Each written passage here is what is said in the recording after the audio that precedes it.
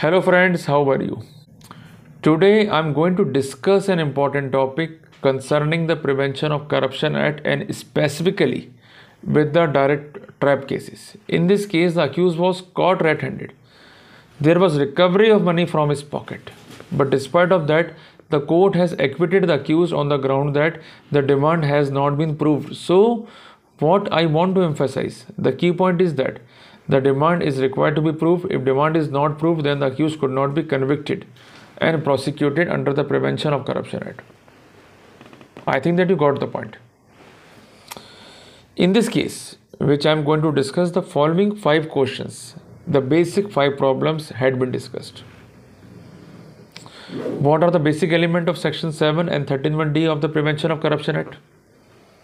Number 2, what is the basis of prosecution under the Prevention of Corruption Act? Number 3, under what circumstances Section 20 of Prevention of Corruption Act could be invoked? And number 4, whether the mere recovery of money can be a ground to convict the accused. And number 5, the modus operandi while dealing with such cases under the Prevention of Corruption Act, because it is very easier for us to say if demand is not proved, but what parameters are to be seen while considering the fatum of demand. First of all, I want to clarify you that the judgment has been pronounced by Honorable Karnataka High Court on 13th of Feb 2024. That is a recent judgment on the point. The citation is the State of Karnataka versus L. Dorairaj. In this case, the accused has been acquitted and finally the state has filed the appeal as per the protocol of Section 378 of CRPC. In this case, the following points are uncontroverted. Number 1, that the accused is a public servant. Number 2, the complainant has come to him regarding certain work and it is an allegation, and now the controversy arises. It is an allegation of the complainant that to release certain fund he had demanded rupees 5,000 as illegal gratification or undue advantage. The complainant submitted that he is not willing for such amount and that's why he approached to Lokayukt. And as per the advice, he approached to CBI and finally a report is given. On that, verification has been done and finally the accused was caught red-handed and also he was charge sheeted in the meanwhile.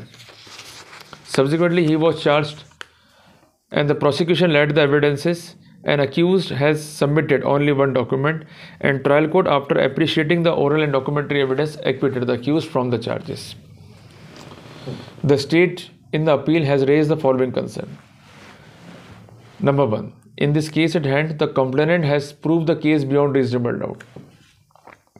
And apart from that, his testimony is corroborated by the punch witness and by the shadow witness. But the trial court has totally considered the said factum properly and the same resulted in the impugned judgment, and that's why it is liable to be set aside.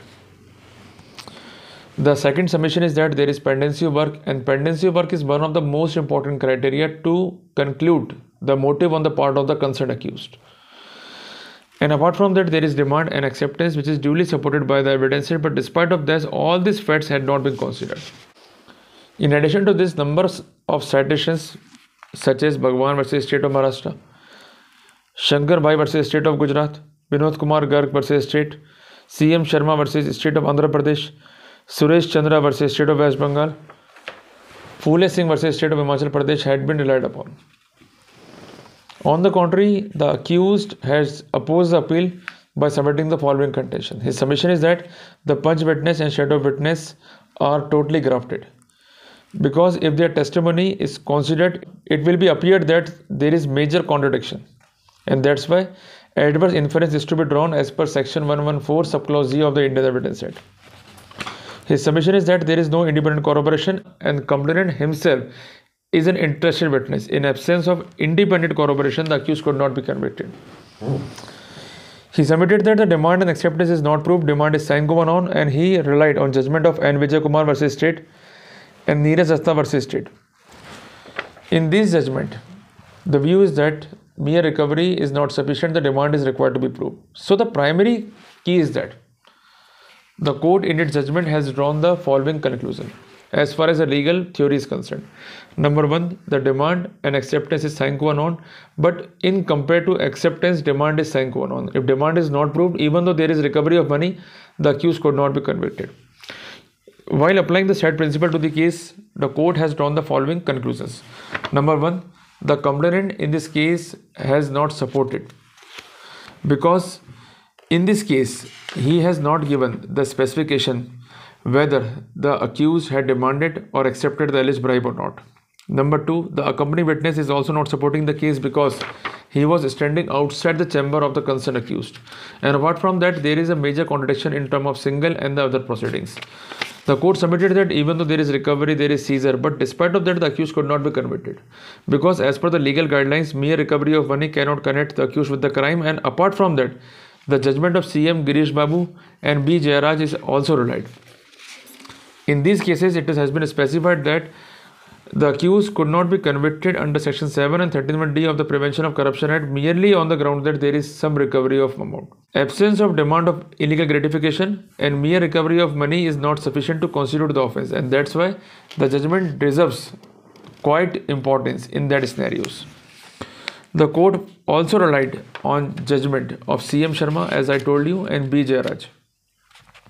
And the court submitted that if the demand is not proved, because the complainant has not corroborated the demand, and apart from that, the accompanying witness and the shadow witness is giving the different versions regarding the same, in that scenario it could not be said that the demand is duly proved. If demand is not proved, in that scenario no presumption of Section 20 of PC Act could be drawn, because in the matter under Prevention of Corruption Act, the case is required to be proved beyond doubt. It means there should not be any ground for doubt. If there is some doubt, in that scenario the case becomes suspected, and in that scenario no presumption could be drawn. So the court has given the answer in negative, rejected the appeal, and finally given the discretionary benefit to the concerned accused. So this judgment inter alia provides us the following for remedy. Number one, demand and acceptance is sine qua non. If demand and acceptance are not proved, the accused could not be convicted. Mere recovery is not sufficient. In absence of demand, no presumption of Section 20 could be drawn, and accused, in order to be convicted, for prosecution and conviction of accused under Section 7 of the PC Act, it is required that the prosecution has substance duly corroborated and duly admissible as per the protocol, so that the accused could be convicted, in absence of which the accused could not be convicted. So apply this principle on your case, and as far as demand is concerned, just remember that there are two persons who prove the demand, complainant and the accompanying witness. If there is a major contradiction, or complainant does not support the prosecution, or he turned hostile or partly hostile, in that scenario you might have the best case to be acquitted on the floor. So remember all this point, apply all this point on your case, and definitely you will be succeeded without any worry. So see you friends in the next video. Till then, Jai Hind, Jai Bharat, Jai Shri Ram, Jai Balaji ki.